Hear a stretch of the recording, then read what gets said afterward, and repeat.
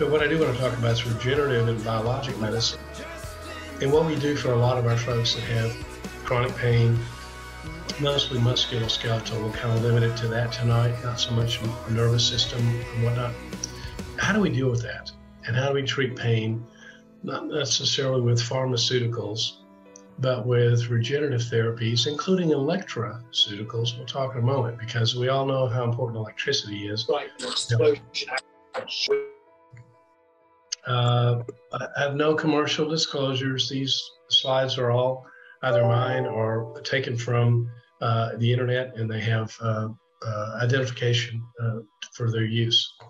In Arkansas, and we've talked about this a little bit, we passed an Emergent Therapies Act where the state of Arkansas, state employees and teachers are self-insured. And so that when they have knee problem, in Arkansas, instead of going to get a total knee, which costs about $67,000 in our state, a third of those folks never go back to work. So instead of getting a total knee because your knee hurts, you can get cell therapies, and it usually requires about 3 sessions. And the cost is somewhere around $15,000 to $20,000. But for a third of what it costs for a surgical knee replacement, you can have insurance pay for the cell therapy in Arkansas. And our complication rate is almost negligible. So we're going to save the state millions of dollars the first year. And we have a lot of folks in Arkansas, as you know, that self-insure, including Walmart, Tyson, and those folks. So interesting enough, Arkansas is the first state in the U.S. to start paying for these cell therapies. And a lot of stuff happens basically in small rural states. You know, the East and West Coast is just too dense. It's hard to get those folks to understand what we're talking about. The warning on cigarette package came from Ole Miss, University of Mississippi, and the medical student section. Isn't that interesting? So anyway, we got a little interesting things going on in Arkansas these days. And in this picture, you can see our governor in the middle. On the far left-hand side is Scott Baltz, our Democratic congressman, and then Joe Farrar is to his left, the tall guy, and he's our Republican. And the governor's in the center. Morgan Pyle really was key to getting all this legislation passed. And then you're clearly on the far right of this picture.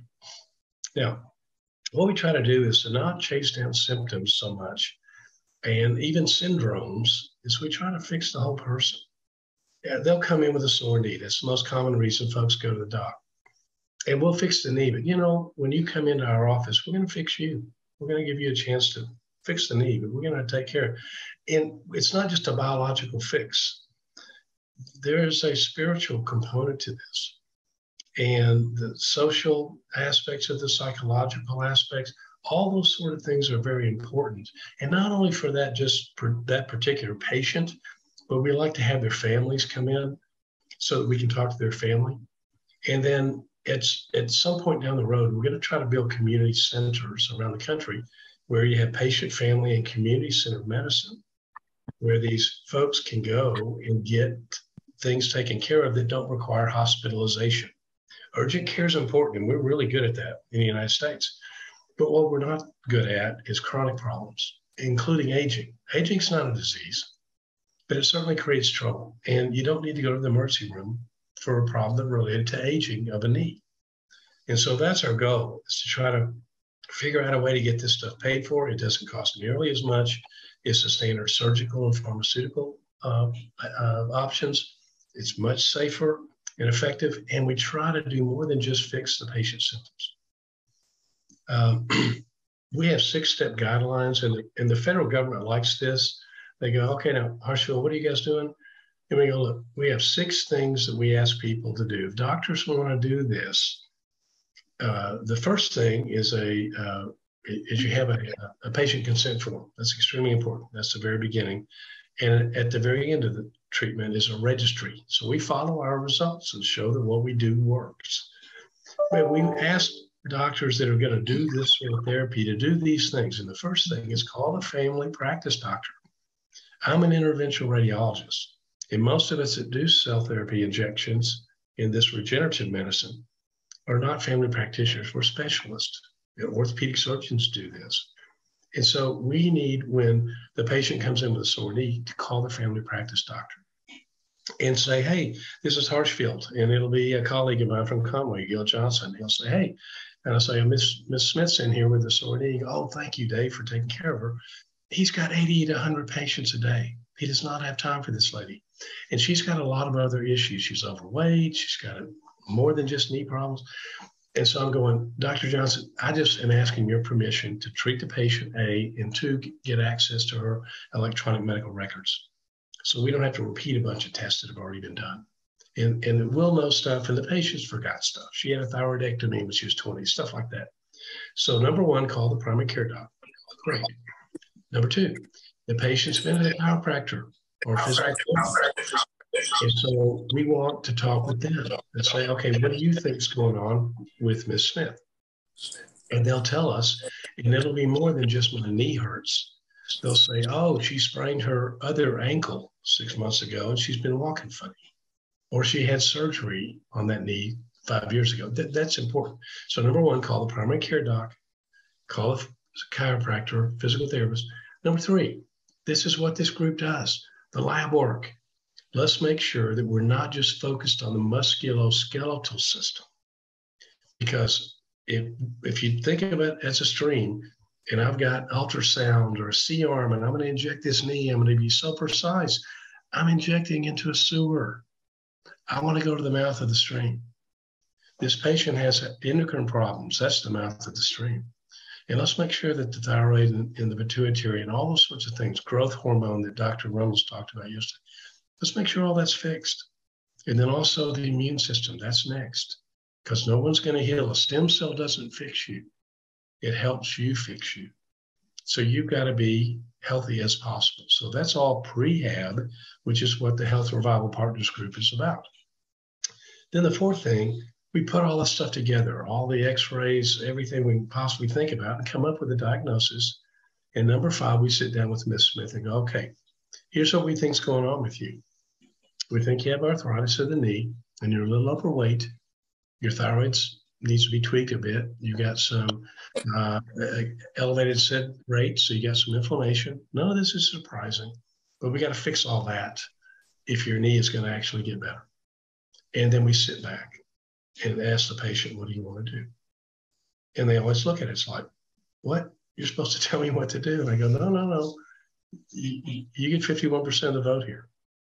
You can do all the things you've been doing. In fact, Ms. Smith, you've actually been getting better and you're losing a little weight. You don't need a stem cell injection right now. I think you're doing fine just as you are. An option is to do nothing other than what you're doing. And often the patient will select that. Sometimes I go, well, I've been doing this for 6 or 8 months and I'm just not quite over the hill. I want a platelet-rich plasma injection or I want a stem cell injection. And we'll go, okay, well, that's an option also. So what we try to do is to treat these folks not as a one-off, but to do the same thing over and over and over and over. Now, we're going to talk about the 12 systems of the human body. The problem is we get too focused on those, right? Or we get disease focused. And we want to not do that. We want to get patient focused. And of those 12 systems, you've got 82 organs. And when you're pregnant, the placenta is the 83rd organ. How about that? So what we want to do is back up a little bit and realize that and what I do a lot of cardiovascular stuff and musculoskeletal stuff and neural stuff. But when I'm treating 1 or 2 or 3 of those systems, the other 9 are listening. And so I want to assess them with the lab work like we do with the Health Revival Partners lab work and so forth. So our goals, these integrative cellular medicine centers are just that. We integrate all the silos of the doctors, the primary care guys, everybody the patient's seeing. We want to talk to them. They know stuff about the patient. We want to transform the education for these docs in the research and how we practice and have a shift in organ-based system. Oh, I've got a liver problem. Well, yeah, okay, your liver functions aren't normal, but you've got a human being problem. It's more than just the gastrointestinal system. And let's don't get so organ-based And let's get a more personalized approach. And that sounds like a Hallmark card, ingratiating comment. But it means don't focus on the disease, focus on the patient. But even more important, get their family in the room with you and talk to them and find out where they live. Because what we're going to try to do is to take this out to communities so they can start doing chronic healthcare problems, including aging, without having to use a hospital or an emergency room. Now, we've talked about this at length. Energy is the essence of life. It's also the essence of healing. And there are different types of energy in the body. The bioelectric fields are the most fascinating to me. And I'm not talking about the electricity that travels down nerves that tells the muscles what to do. That's important. But that's biochemical. That's bioelectric. There is a non-neural, does not come from the nerves, bioelectric field. It's really interesting. And I'm going to give you guys some links to watch and listen to. And it comes from a vibration that's deep down inside of each cell from the microtubules and so forth. And it's really an interesting phenomenon. A lot of the bioelectric field can be changed mentally with meditation and things like that. So a lot of this we've talked about before. It's non-physical. How do we fix my knee? We have things we can do. We can amputate it, put some plastic parts in. Great, total knee. You can do that. A lot of stuff short of that, though. And I think we ought to look at that first. Tesla said the day that science begins to study non-physical phenomena, it'll make more progress in 1 decade than in all the previous centuries of its existence. It's hard to get physicians to think about stuff they can't touch, which is strange because if you think how you look at a sick muscle or a sick brain, you might do an electromyogram to look at a muscle, electroencephalogram. It's electricity of the brain. You can't see it or touch it. How do you do electrocardiogram of the heart?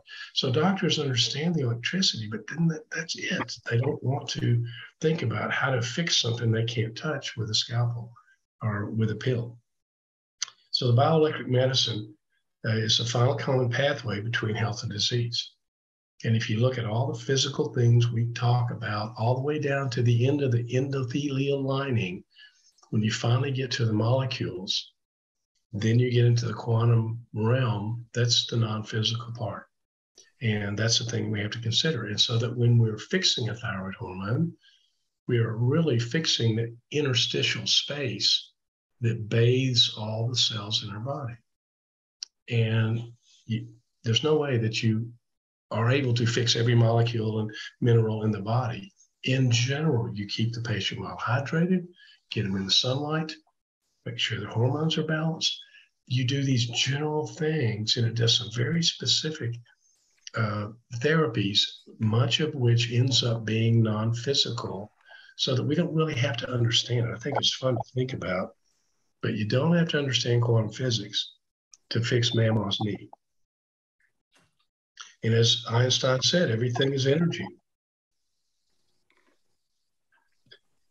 So energy can neither be created nor destroyed. We've talked in philosophically, I've got an idea sort of how things happen. I agree with Tesla. I don't think our bodies or brains are generators of energy and that when we die, that all that dies with us.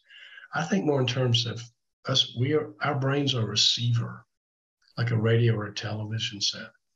And we're receiving transmissions from the third level. There are 3 levels of energy that have been postulated.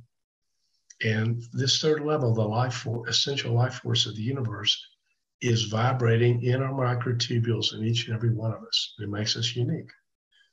And that we are receiving that. And our brain is only receiver in the universe. There's a core from which we obtain knowledge, strength, and inspiration. Tesla said he's never penetrated into the secrets of the core, but he knows that it exists. And I believe he's right. We're not in the universe. We are the universe, the intrinsic part of it. Ultimately, you're not a person, but a focal point where the universe is becoming conscious of itself. We're little miracles, each and every one of us. If you look at these 3 energy levels, we know the physical level, the two levels we are aware of, we can see and measure. The periodic table, physical elements, molybdenum, and so forth. The second one's electromagnetic spectrum. We can't see all the electromagnetic spectrum, but visible light we can see. So we go, okay, we get that. So those are two levels of energy we understand. The third is the vital energy source that we can't measure, but we're becoming aware of. And here's the thing. We know about 5% of the universe. 95% of the universe is dark matter and dark energy. Holy smokes. So let's try to keep our minds open. Let's get back to Miss Smith and take care of her knee and realize it's a spiritual venture. And it's more than just a knee. It's a social thing and biologic and so forth. And that this is going to make this a lot more of not a sick care system, but a health care system. And the universe doesn't speak English. It speaks English, doesn't it, Andrew? And when we changed over, when the A string was changed over by the Germans in the Second World War to 440 hertz, it messes up. Look at the energy. So look how water looks. It's amorphous. But when the A note on a guitar string is 432 hertz, that's perfect. That's in sync with the universe. So frequency is very important. And here's 8 hertz, 8 cycles per second can be this small, can make that much difference. And look at how water molecules change their morphology just by speaking words of love and gratitude. Here's a John Lennon, the Imagine song playing, and look how the water is beautiful and crystalline. And look at a heavy metal music song. I played a little bit of that myself. So I've damaged my water, but now I'm back in tune. Here's the deal. Once you know something, you own it. And I always warn people when I give these talks, you didn't know some of this stuff before today, but after today, you know it. And if you do something, it's like when I tell my physician friends, these total knees don't work like you think they do. And this regenerative medicine works this way. It's very safe, very inexpensive. And after starting Monday morning, you keep putting total knees in instead of this, it's on you. Before this day, you were ignorant of this, but on Monday morning, you're not. And it's your decision. Once you know something, you own it. And that's what this is about. Research is to see what everybody else has seen, to think what no one else has thought, looking at the very same thing. And I think what happens, it's your mind. This little cartoon, he's reading in the book, the knowledge is in, and now look at what he's looking at now that he was not able to see before. And it's going to be lonely to do this. Now, bioenergetics and electrophysiology makes sense to us. Oh man, I know physiology and biophysics. I got a master's in it. I had no clue of any of this stuff back in medical school. What we learned, the biochemistry and biochemical electricity is certainly a thing, but the bioelectric field is a totally different concept. We sort of look at non-neural bioelectric field and try to decide what's consciousness and subconscious and so forth. And we talked about this. The brain, unfortunately, we think we're pretty smart, and our cortex is really smart, but basically it's a slave to our limbic system. The brainstem and the spinal cord tell us when we're hungry, when it's time to go to sleep, and so forth. Those really are the impulses that drive what we do. And our cortex just tries to fix what the limbic system tells us we need to. And the mind over matter, we'll have that talk sometime down the line. Speaking of timing, when you get injured during the daytime, you heal better. Who knew? So if you're going to have surgery, have it in the daytime. Don't have it at night. And Amanda and I were talking about this. I'm not sure about emotional injury. I mean, that's kind of interesting. I'm talking about if you break a bone, it'd be better to break it at noon. It'll heal faster. But I don't know about getting your heart broken, you know. And we do know that the brain tends to cleanse better at night, doesn't it? When we are asleep, our extracellular fluid goes up by 60%. It flushes all the brain out. That's why it's so important to get good sleep. So wounds, musculoskeletal, let's say that. We'll leave the other open for discussion. Now, if we're going to treat electrical problems, we don't want a pharmaceutical. And we need an electroceutical.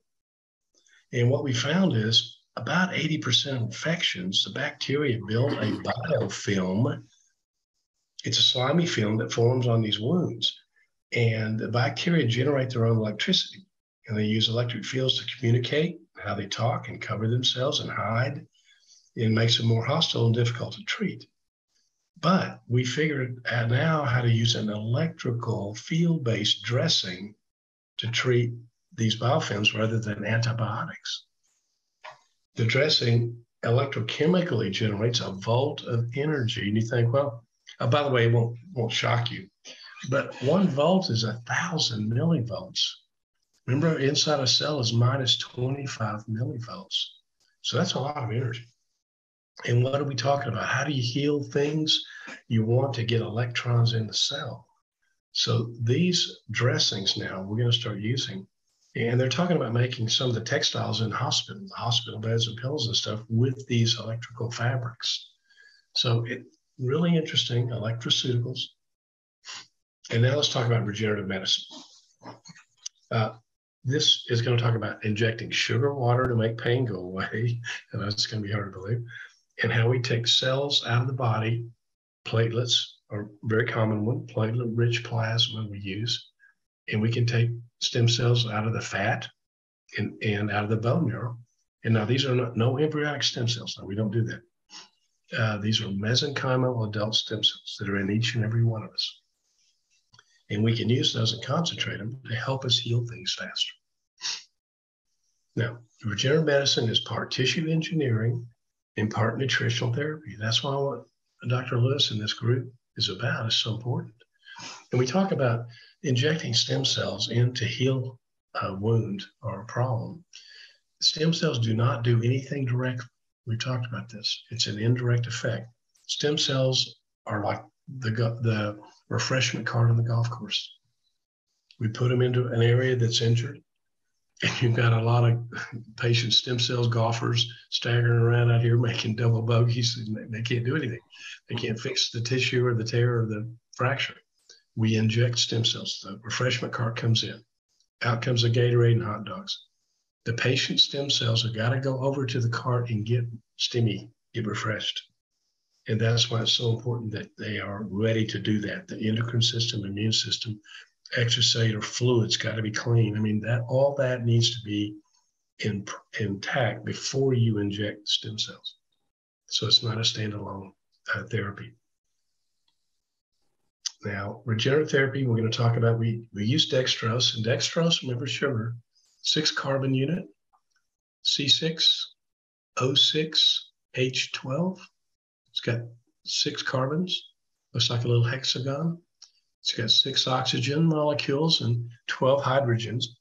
And when you eat the sugar molecule, the first thing it does when it goes inside the cell, it gets cut in half and forms 2 3-carbon pyruvate molecules. Now, if you've got oxygen, it will go into the Krebs cycle and make 38 ATP, little batteries, adenosine triphosphates. But if you're anaerobic, let's say you're out jogging and you're using anaerobic metabolism, you can only make 2 ATP per glucose molecule instead of 38. So that's why we need to be oxygenated as much as possible. That's why exercise is so important. So what do these carbon molecules do? When they cleave, they release electrons. We just talked about that. That's voltage. And that's how we heal. And one of the things that glucose is known to do is decrease pain. Chronic pain, now that's different than acute pain, not a fractured femur or a heart attack. That's a different kind of pain. Pain that's been there for several weeks to months is generally caused by low energy level in an area. And these nerves that are yelling are right below the surface of the skin. Most of these folks with low back and hip pain, if you'll take a 1/2-inch Botox needle with some buffered glucose and inject right below the skin over the pain area, their pain's gone. It's not coming from the hip or the deeper structures. And what these nerves are doing is telling the central nervous system, hey, I don't have enough energy to fix this stuff. We put those little glucose injections, little drops of glucose in, pain is gone instantly. It's really cool. Sugar changes the pain impulse instantly. Lidocaine, doctor's office, dentist's office numbing medicine takes 20 minutes. And the glucose works on the potassium channel, and lidocaine works on the sodium channel. And those are both positive charged ions. But the electricity is affected instantly by these sugar injections. It's the coolest thing you've ever seen. Now, the biologics that we can use platelet-rich plasma. We take the blood, draw it, spin it down. We don't need the red blood cells. And we can use the poor plasma. It looks like olive oil on top of the tube. We want that buffy coat layer between the two. The platelets live right there, as do the stem cells that live in the bloodstream. CD34 cells, the CD cells with this 34 marker on it are stem cells. And 4% of your bloodstream have these CD34 cells, and 4% of your bone marrow cells are stem cells. I'd much rather draw blood and aspirate my marrow. It's a lot less painful and it works as well. So we use platelet-rich plasma. We use bone marrow aspirate, and occasionally we'll use some fat graft material. And we've now started using some amnion fluid, because amniotic tissue and fluid is now not embryonic. Now, don't confuse that, please. At birth, when a patient donates their placenta, they can take this little amnion layer off of there and collect the fluid, and that is immunoprivileged. You can give it to any human. And we learned this back in the 50s from the equine industry, the horse industry. They taught us this. Apparently, a generation of veterinarians have forgotten it. That's interesting. So some of our older folks have old platelets and old stem cells. And we use this amnion fluid to rejuvenate their knees. And we also use that to do inhalation therapy for treating brain and cardiopulmonary structures. So there are basically regenerative injection with using glucose. And then we also have biologics, of which platelet-rich plasma, bone marrow-derived stem cells from the patient, and these new amnion fluids.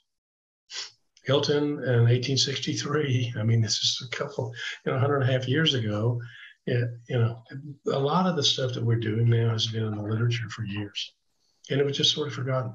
And basically what John Hilton said is that the nerve supplying the joint also supplies the muscles that move that joint, the skin that covers it, the capsule that keeps it intact.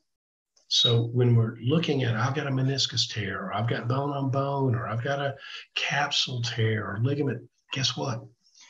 Fix the nerve, it will restore those structures. So we're doing neural restoration with our regenerative therapies, more so than we're trying to actually grow a meniscus or piece of cartilage. Again, here's the question, guys. Where does life begin? That'll be another talk for another day. Now, we talked about the extracellular matrix. That's the fluid within which all the cells in the body float in tissues. And that's the fluid that we can change by our diet, our exercise, sunlight, and so forth. Of the entire fluid content of the human body, 2/3 are in 2/3 of the water is inside the cell, 1/3 is outside the cell. And you got blood and a little cerebrospinal fluid. So mostly the extracellular fluid is about 1/3 to 2/3. And we can't do anything directly inside the cell, but we can make our extracellular fluid healthy. And then the membrane of the cell takes over and does what it needs to do. And remember, extracellular fluid increases when you're asleep. So, and hopefully I hadn't put anybody to sleep yet, but maybe later.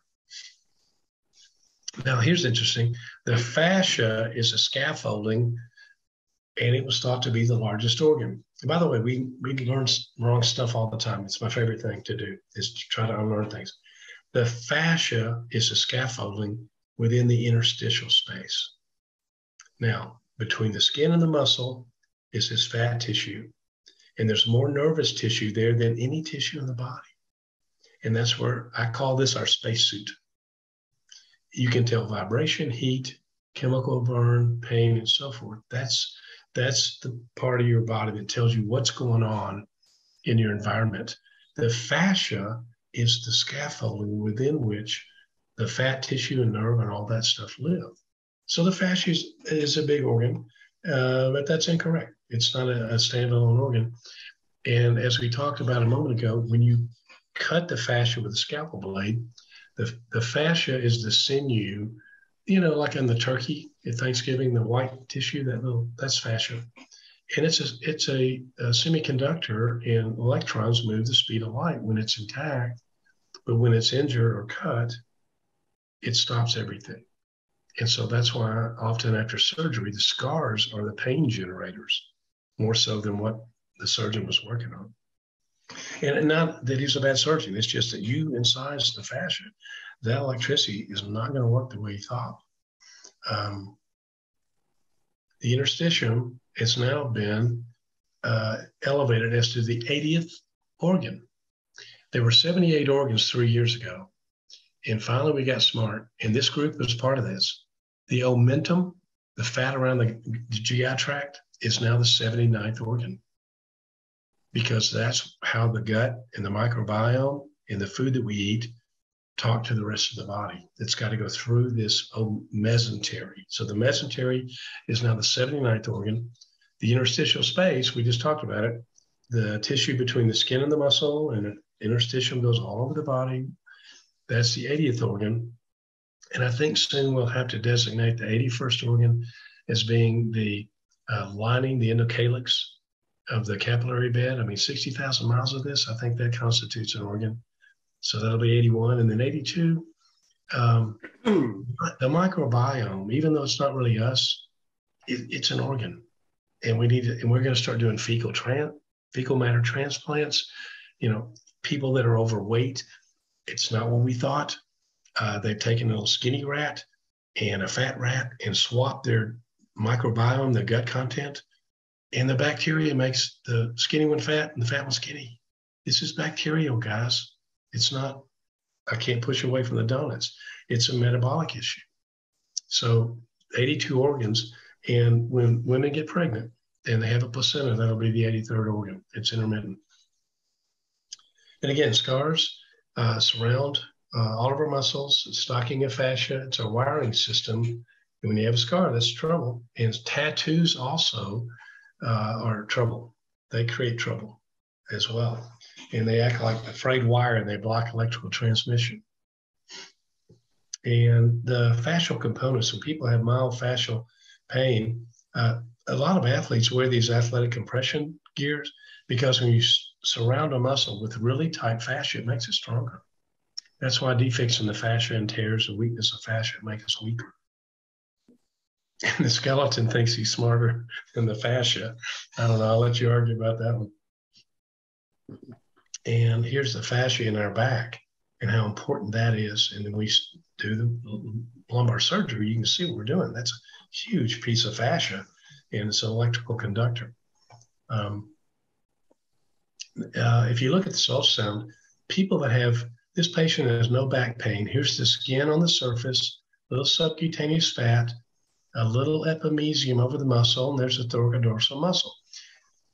Here's a person with back pain. See how different and bright the ultrasound image is. And I wish this would play, because what happens, people with back pain, the fascia doesn't slide.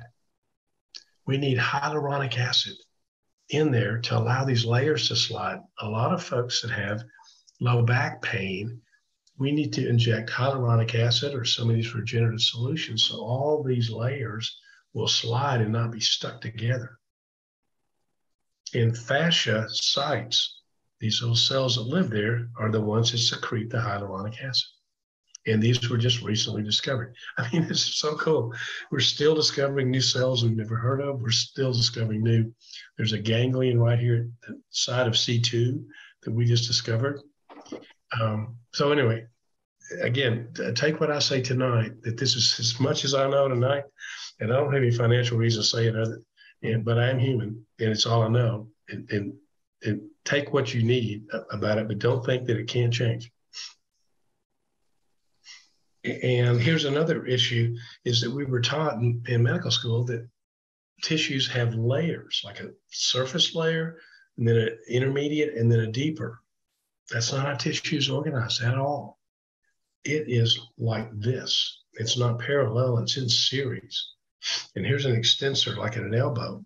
So we're learning, and this is called biological tensile integrity. And like a machine with tensile integrity, it's got to have all the component parts and struts and compression components. So does tissue. And that's why we have to repair the stuff, and you can't do it with a suture. That's why we need our stem cells. We need it to grow back the way God intended, the way it was meant to grow. And it's really easy to inject. If you can put it in the right spot and the patient's healthy, they will grow that tissue back correctly in a way that a surgeon could never put that back together. Now let's talk about degenerative arthritis. This is a paper that Ola Grimsby is a manual therapist. They were the first doctors on earth. We've talked about this. They wrote this down in the mid-1600s. They were the first physicians to write down their notes. And then came the chiropractors, 1700s or so, and then 1800, the osteopaths, and then the homeopaths came in the 1900s. AMDs like me didn't come around until 1904. So the very first physicians on the planet were manual therapists, and their mantra is soft tissue is the issue. And they aren't big about moving bones like chiropractors. They want to take care of the soft tissue. And Ola Grimsby and I worked on this paper, in the side view of a knee, and it's just showing the axis of motion. It's called a centroid. And if you drove a screw through that, that would be the center of action. So each time the knee moved, the femur and tibia relationship would be around that centroid. And you can see it's about 5 centimeters above the joint line and along the posterior cortex right there.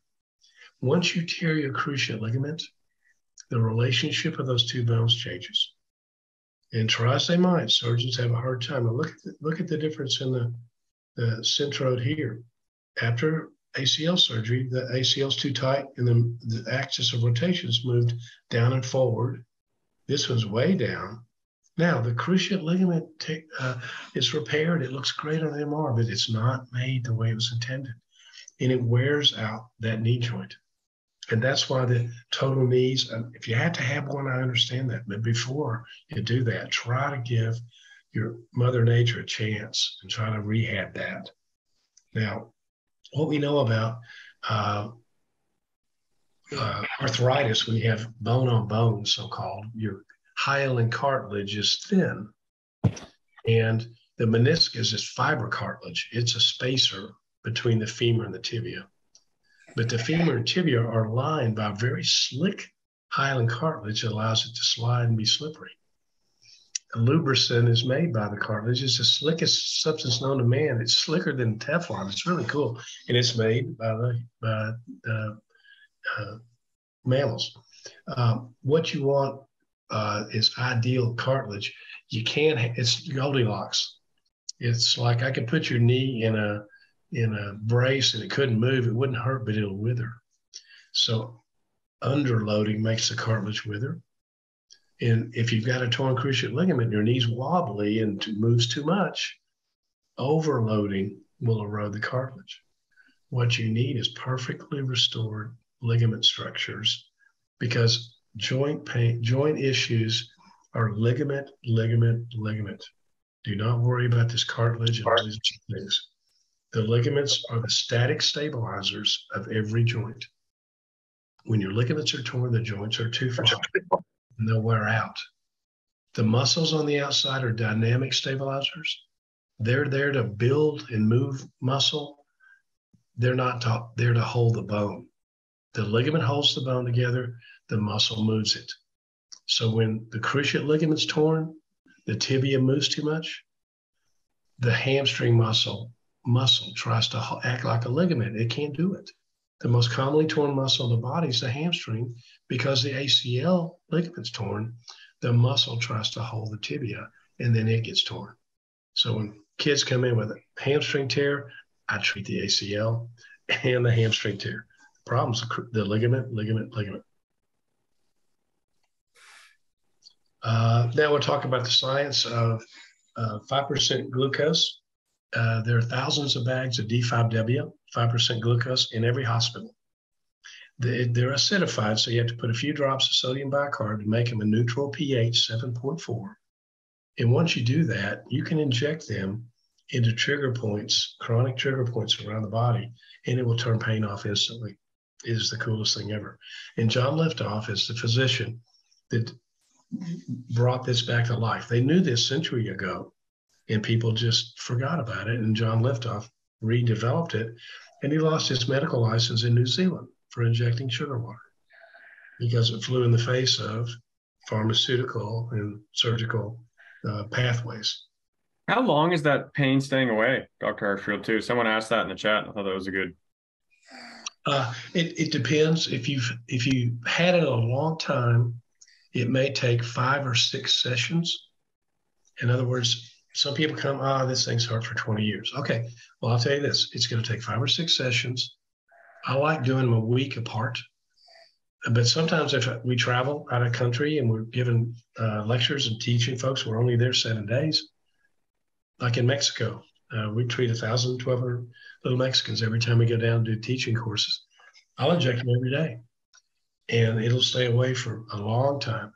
And once you get the patient back to zero, where they're out of that chronic pain cycle, then they'll do something once or twice a year, rake the yard, twist. If you'll come right in and inject that with glucose within a day or so, one treatment.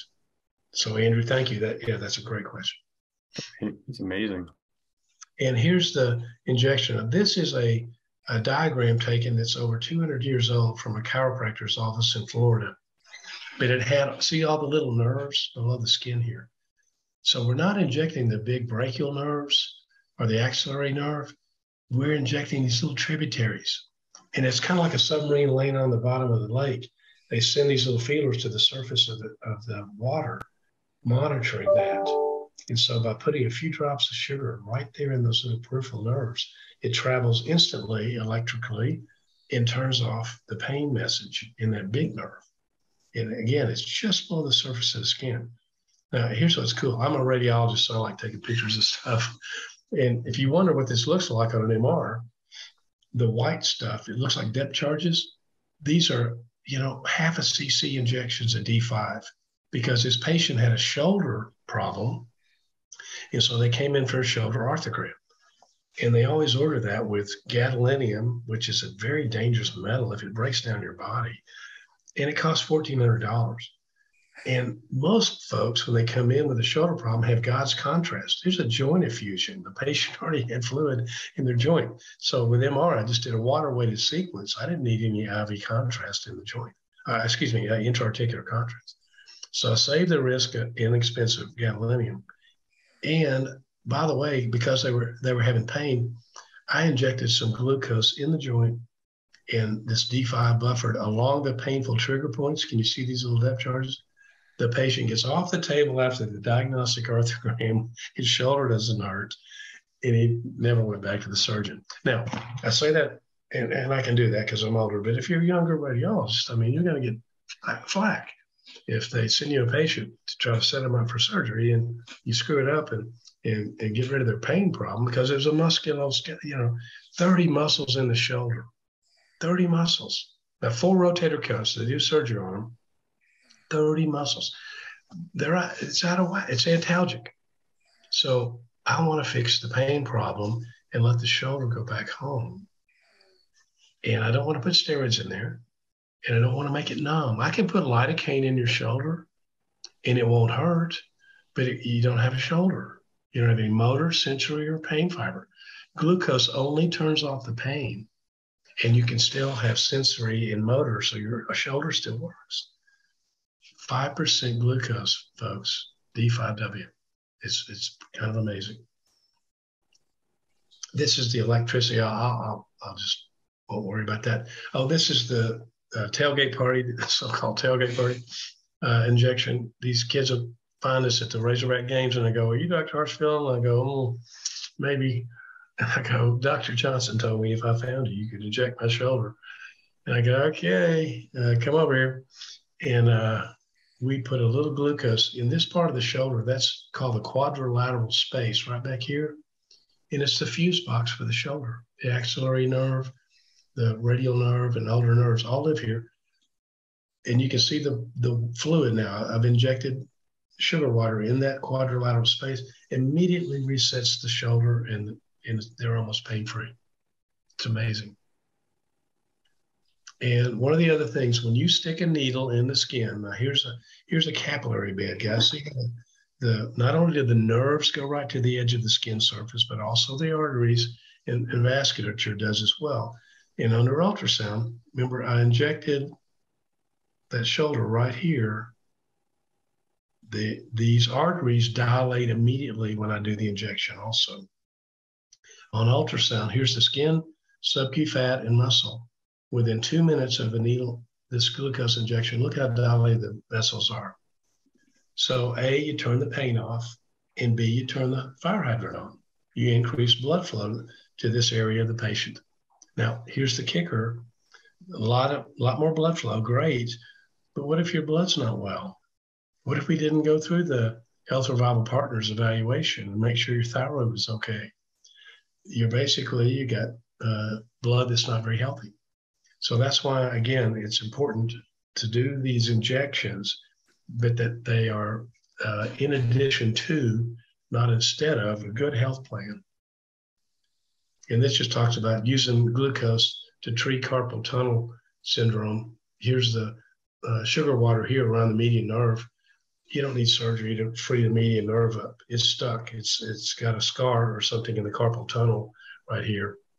You can go in under ultrasound and inject the glucose around it, and you see how the sugar water's longwise. Here's the median nerve with the dark sugar water on the front back. 15 minutes, 30 minutes, completely absorbed, and the median nerve works normally. And again, literature's replete with all this and the fact that it works and that it's safe. So it's not like we're making this up. And then one last thing, the stellate ganglion we are using to treat folks. And again, we don't call this PTSD. The service members ask us not to give them a disorder. I'm okay with it.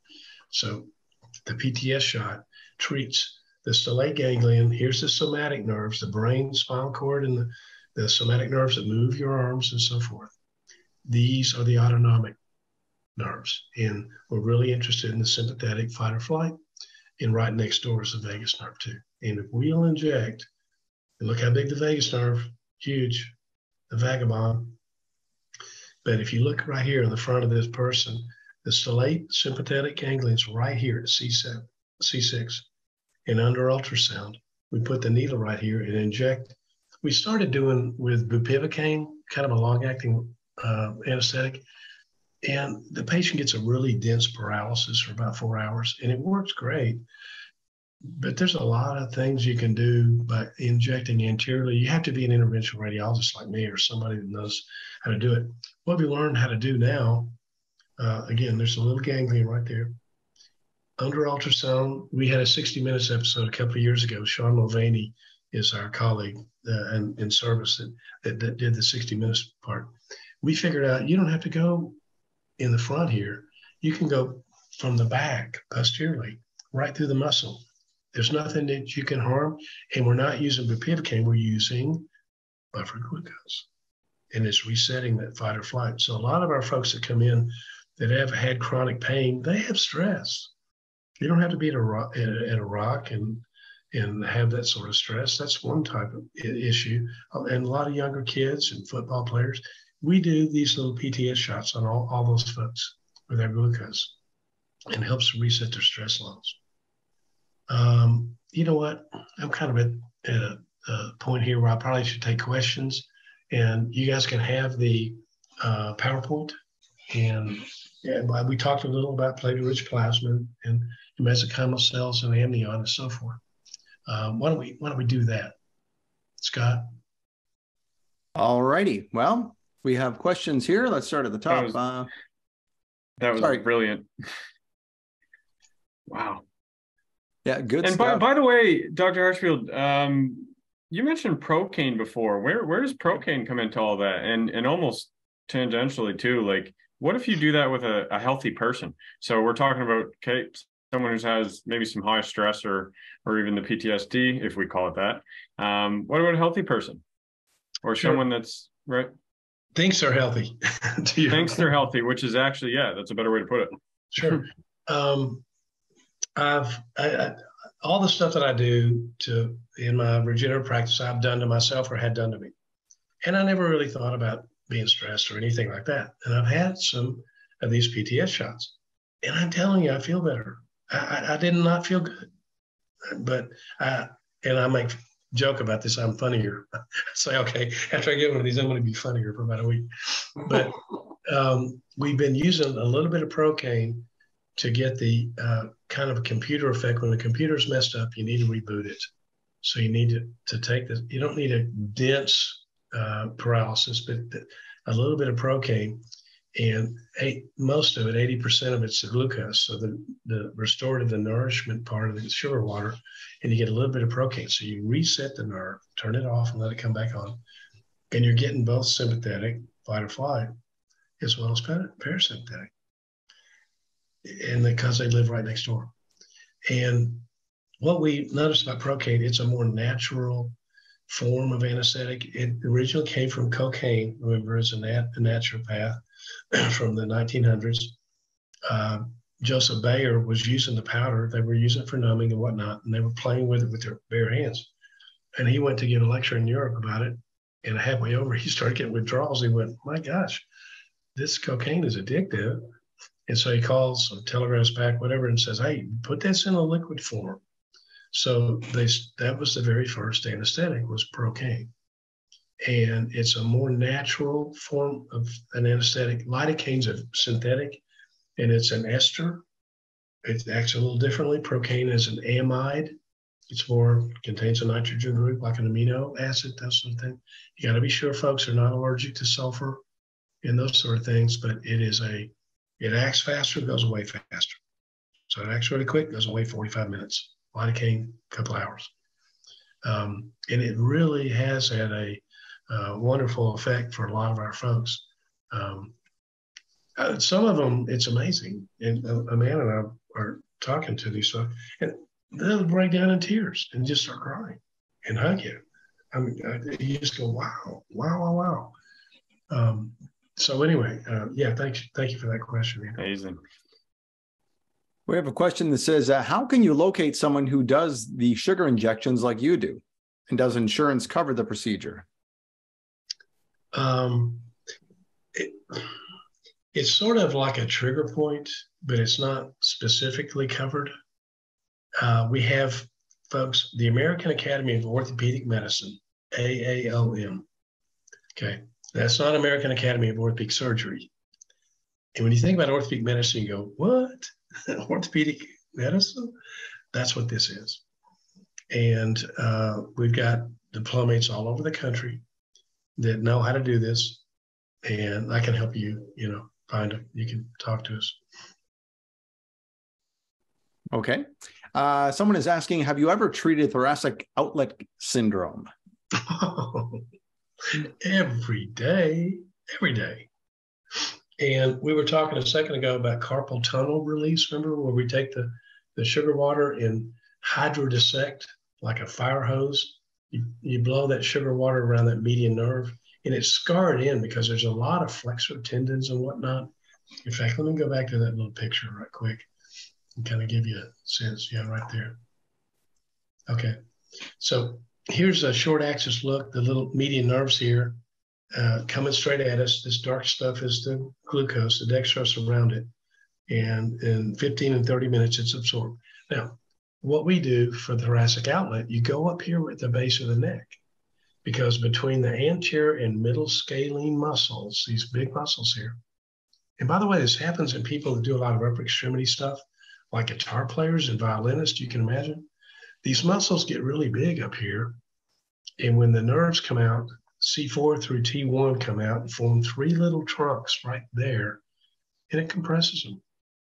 And that's thoracic outlet it's a thoracic inlet is when stuff can't get in, like venous return. When you have a swollen extremity, the same problem is called thoracic inlet. But when it's a problem getting innervation out, it's thoracic outlet. It's the same issue. It's right at the thoracic inlet right here. And under ulcin, you just hydrodissect we use a little bit of procaine and some dextrose. And whenever I'm doing a shoulder procedure on someone to make it so it's not as painful, is I'll do some procaine and dextrose right here at the brachial plexus, and it gives a complete block of their upper extremity. It's not, they can still use it, but it's numb enough so that when we do our little injection into their torn rotator cuffs or whatever we're treating the shoulder, by doing that brachial plexus injection, it frees up that brachial plexus outlet. And a lot of these folks think they have rotator cuff. They have, to this person's question, they have thoracic outlet. They have compression of those brachial nerves right there, and we can open that up and free that up. And it's under ulcer. It's kind of fun. The patient likes to watch that. You can see the fluid free the nerves up, and they slide back and forth in the muscle compartment.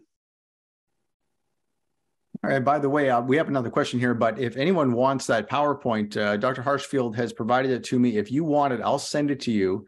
I've put my email in the chat. It's info@lairdwellness.com, info@lairdwellness.com. Just email me and say, hey, give me the PowerPoint, and I'll send it off to you. All right. So can you treat herniated discs with this injection? What we do is herniated, yes and no. But let me just say the yes part first. Most herniated discs are not the pain generators. If you really have discogenic pain, and we have a group that we're doing a protocol, we do disc injection. It's a whole other issue, and you can treat it that way. Now, most people have herniated disc. The disc is just the spacer. That's not the problem. The problem is the vertebra in the back, the facet where the vertebra move back and forth. It's a facet problem or a muscle problem along the spine. And if these people come in with these MRs, oh my gosh, I've got 2 herniations and whatever. We do this glucose injection, shallow injection, 80% of these folks' pain go away. So I would say, try this first. Even if you've got a disc herniation, it may not be the pain generator, and the muscle and tissue that are in pain along the surface of the back are creating trouble. You walk funny, antalgic gait can create trouble with the disc. Once you're out of pain and you can move freely, the way collagen is laid down is along the lines of normal stress. So but if you're in pain, you're not going to move normally. So these dextrose injections relieve the pain, and suddenly I can go play golf, I can walk and turn my hips, and now you start to rebuild your own tissues, remember, because these things are indirect effects. They don't fix you directly, but they allow you to fix you. So I would, even if you got a herniated disc or 2, try this first, and if that can relieve the pain over half the time, guaranteed. If it really is a disc issue, we've got other things we can do before surgery, but I would try this first. One last question. Is there a practitioner in Illinois that you can recommend? Yes, there is. I'll tell you what, email us and let me connect you with her. Annette is in Chicago. Yeah, absolutely. Yeah. Dave, do you mind also, I'm just wondering how far this goes. So we obviously know with listening to Dr. Carter, how important, how full is your bucket, right? But let's say someone has really bad kidneys.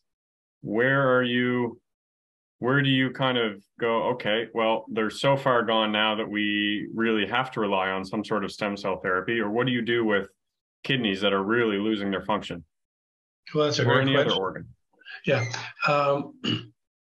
Usually when you have an organ like a kidney or a brain that has that high of blood flow, you get a problem. And it's almost always not primarily from that organ. It's something secondary to that. And you got to chase that part down. That's what Michael Carter does all the time. Your kidney is trying its best to filter your blood. Your blood's dirty. And sometimes you can have a kidney problem like a stone. It's infection. So it's unusual. You can have congenital problems with kidneys like cystic kidney disease and those sorts of things, but to have had healthy kidneys and then have them deteriorate, remember diabetes, those sorts of things are hard on those organs. We're doing some intravenous stem cell under protocol now. You can't do this unless it's under our institutional review board approved protocol. We did that for COVID patients because FDA was real lenient, and we had some folks that had long COVID that included renal issues and mentation. They inhaled these stem cells, and we gave them IP. Cardiopulmonary function, blood pressure, everything improved, including mentation. So we know that there are ways to provide regenerative biologics to these folks with chronic organ issues, but we can't just focus on that.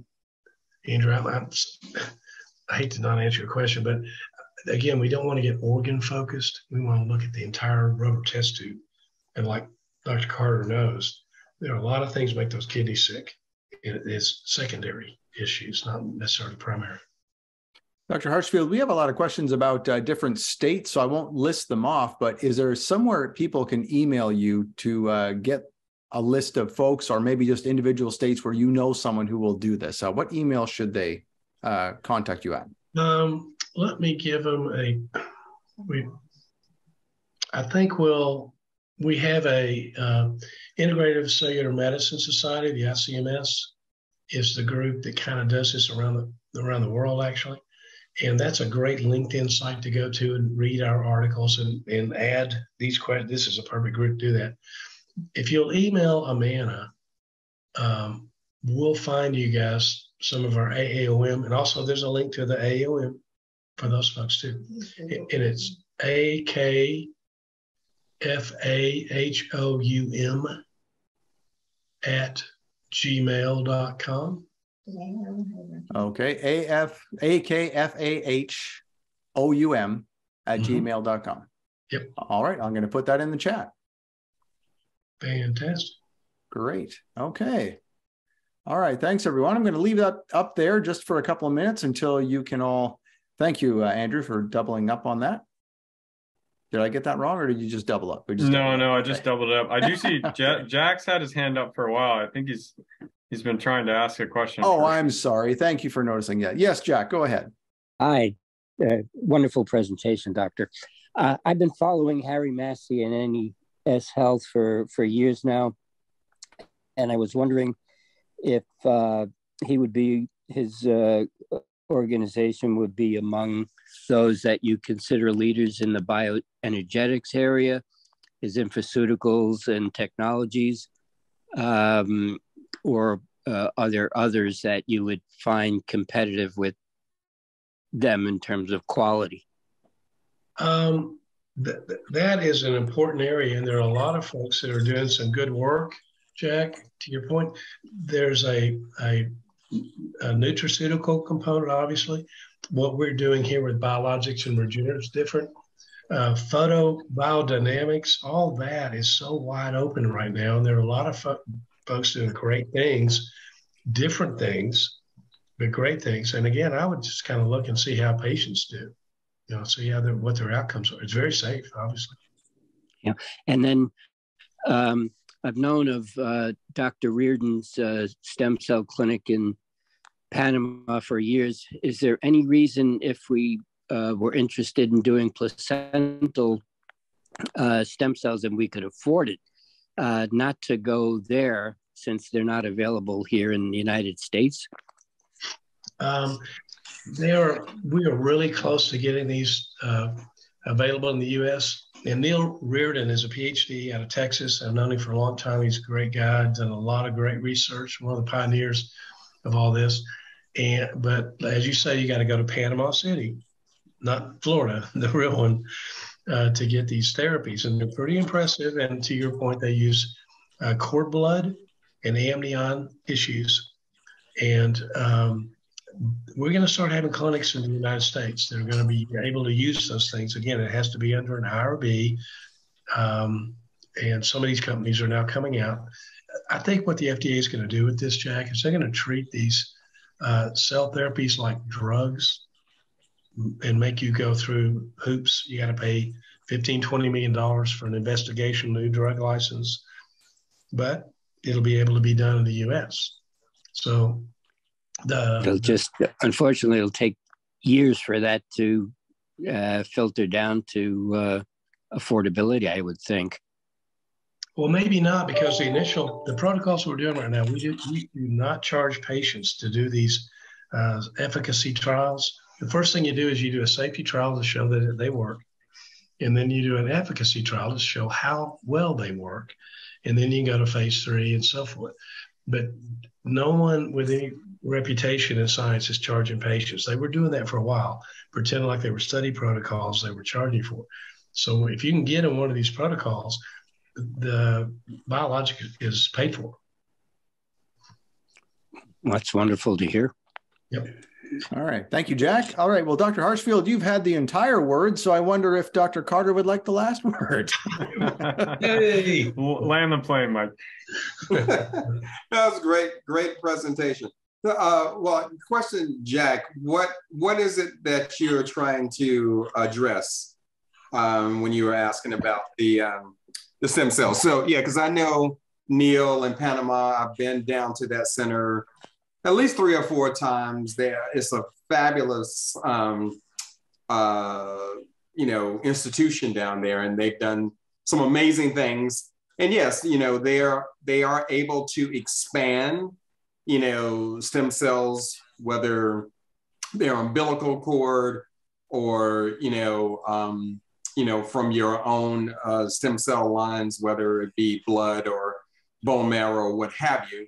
So, they, they're one of the leaders. Of course, there are other institutions around the world, but what is it that you're trying to address? Oh, I'm just still in years of intensive information gathering to try to provide resources to family members and friends for alternatives that would be available to help them.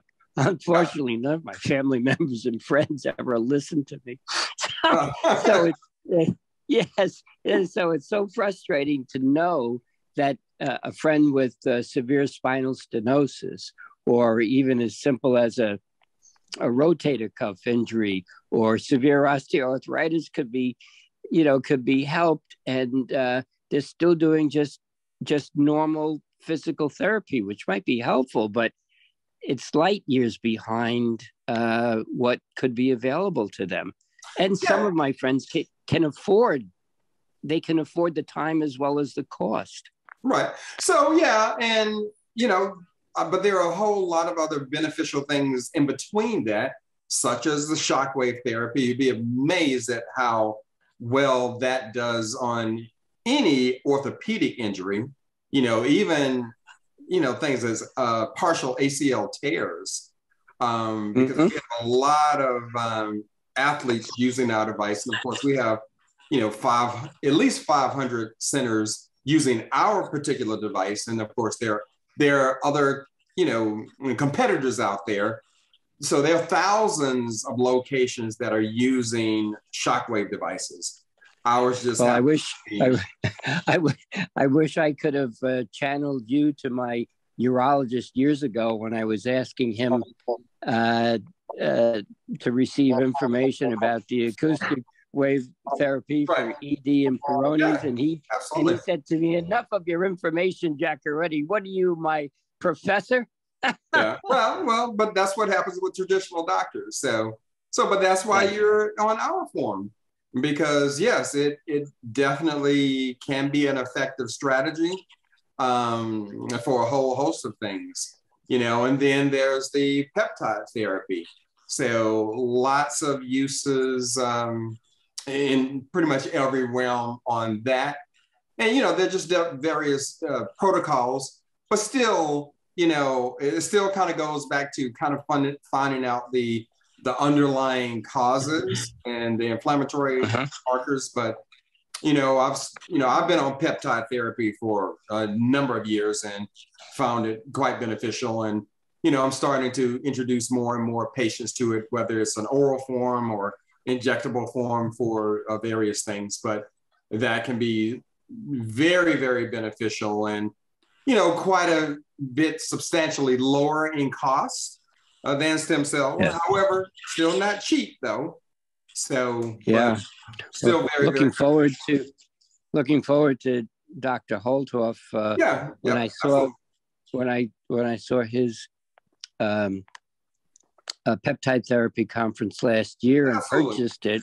Yeah, I've been in a traumatic brain injury group for 10 years now, okay. And I provided detailed information to my neuropsychologist about the doctors whose son almost died from the repeated blows to the head with the crowbar.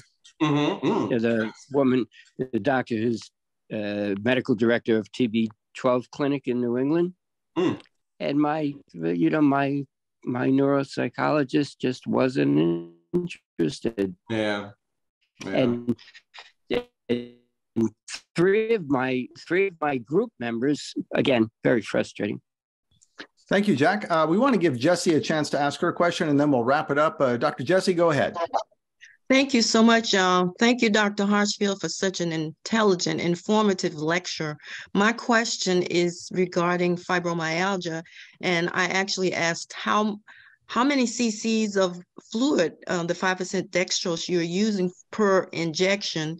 And I'm thinking it would depend on what you're injecting, but in fibromyalgia, usually there is widespread knots or, trigger points all over the body.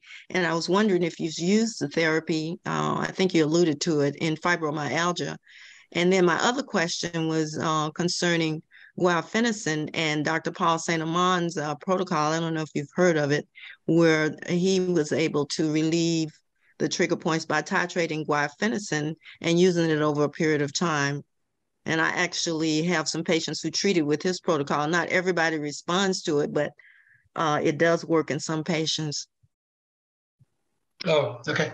Yeah, thanks for the question, Jesse. The fibromyalgia issue, I mean, how in the heck can your entire skin and interstitial space hurt? It's such a generalized issue. It's going to be more of a systemic problem. Now, a lot of these folks have got areas that are more tender than others, and we use this glucose injection like you'd use a trigger point injection, but not with the steroids. Now, as you know, there are a lot of mesotherapies. They're called mesotherapy, where they inject the interstitial space. They've done that for years. Trameel, Trameel, is a company. Familiar with that, yeah. It made a bunch of really good nutraceuticals to inject. So any way that we can put neural adjustment into this interstitial space, it helps these folks. Now, to your point, usually when you're injecting these, you're using a Botox 30-gauge needle, 1/2 inch. So it kind of limits you to about 0.2 of a cc. It didn't take much. And you just kind of go along. And what we usually will do is we'll have the patient show us what hurts. Those are active trigger points.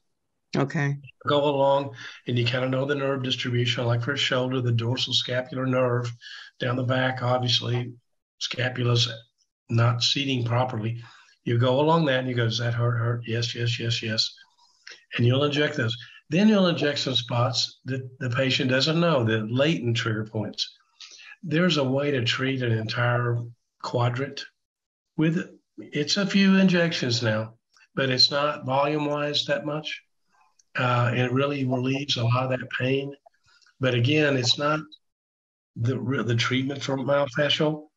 I mean, it can help them when they really have a lit up, like hip SI joint. Boy, that's really debilitating. You help them, but it's not going to really fix the entire myofascial issue. It's going to be more, Michael can tell you more about how to fix that interstitial space. Thank you. All right, thank you, Dr. Harshfield. Wonderful presentation. Lots of thanks up and down the chat there.